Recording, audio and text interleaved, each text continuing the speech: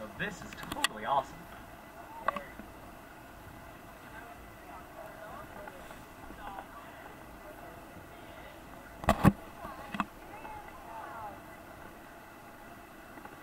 Now, a big part of what differentiates these guys from other species is their size, right? The bigger you are, the tougher you are, essentially, which means they're one of the few that can just be by themselves in the ocean, because not much is going to mess with them. That also means they can go where they want and do what they want. And like smaller species have to be more residential and nocturnal, like Joe was talking about, because they're afraid of predators. These guys, not so much. So they're very opportunistic, but that also means they can be out in deep waters and nowhere near where our boat trips go. So to see these guys, rare. To see so many of these guys in what seems like very cooperative behavior, oftentimes you'll see it come up and then that's it. That was your bottlenose dolphin.